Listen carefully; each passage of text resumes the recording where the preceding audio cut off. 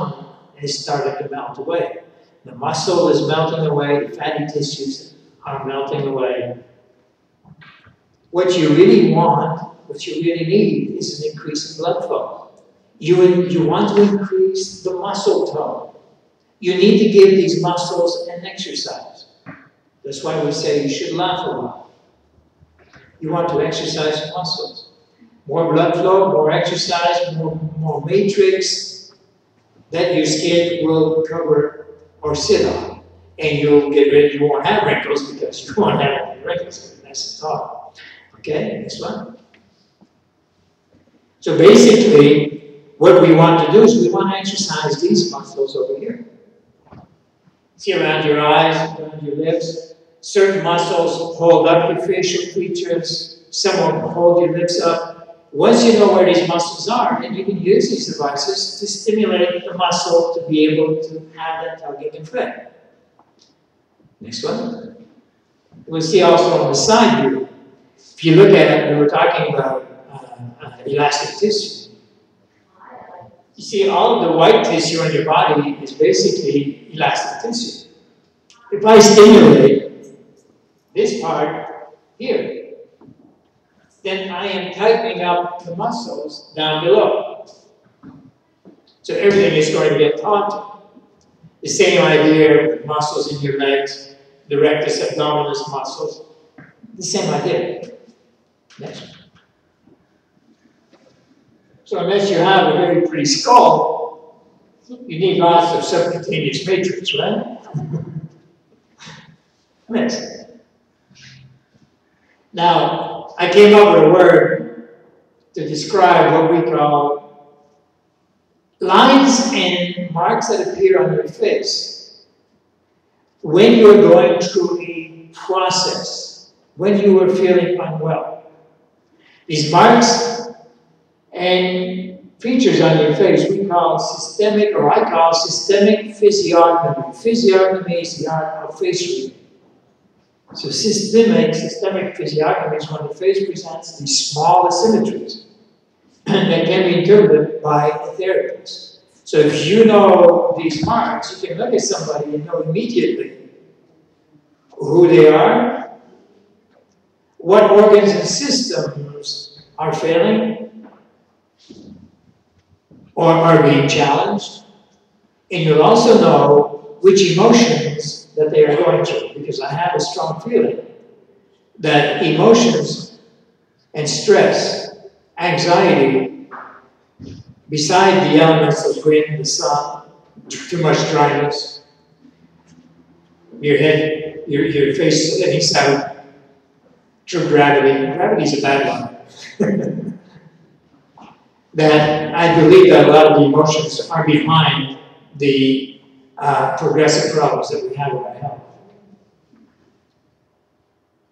So if you look at the meridians, these Chinese meridians are basically collagen fiber, tightly bound collagen fiber carrying information.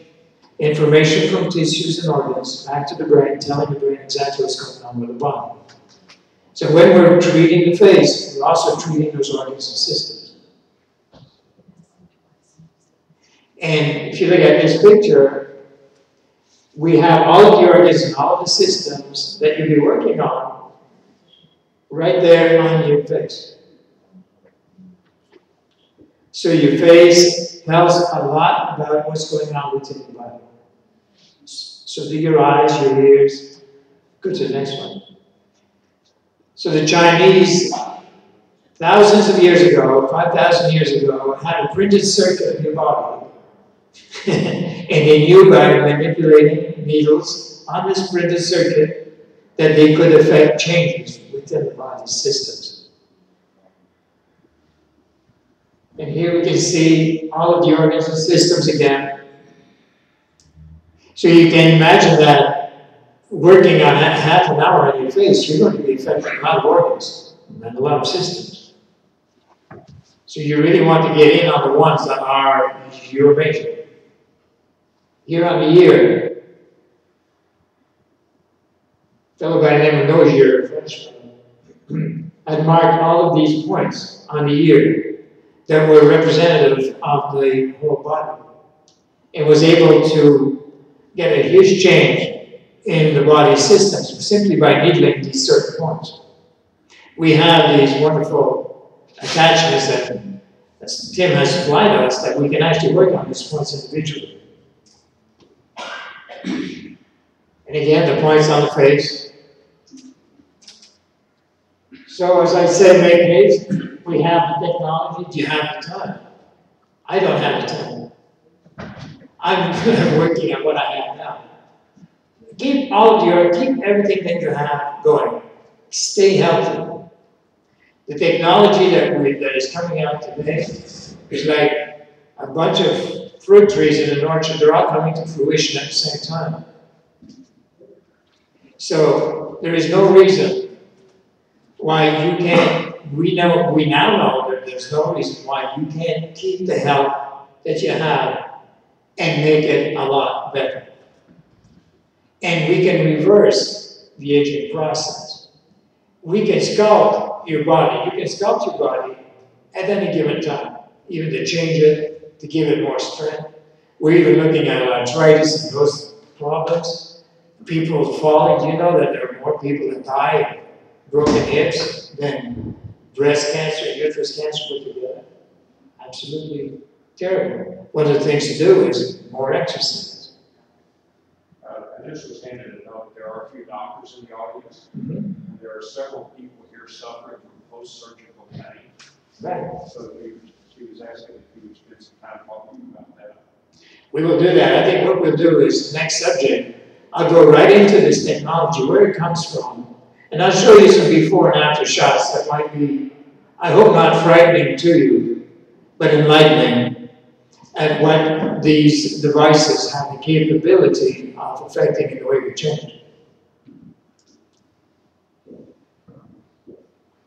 So then, which sound should we change it for?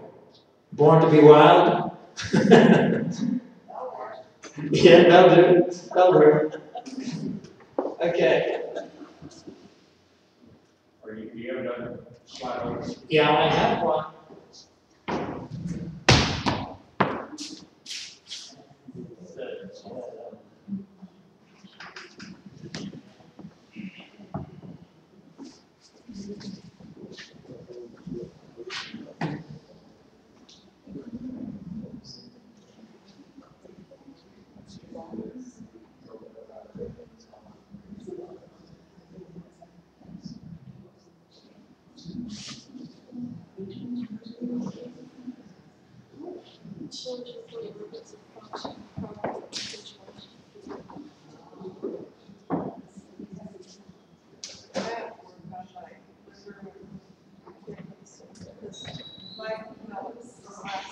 So where does this technology come from?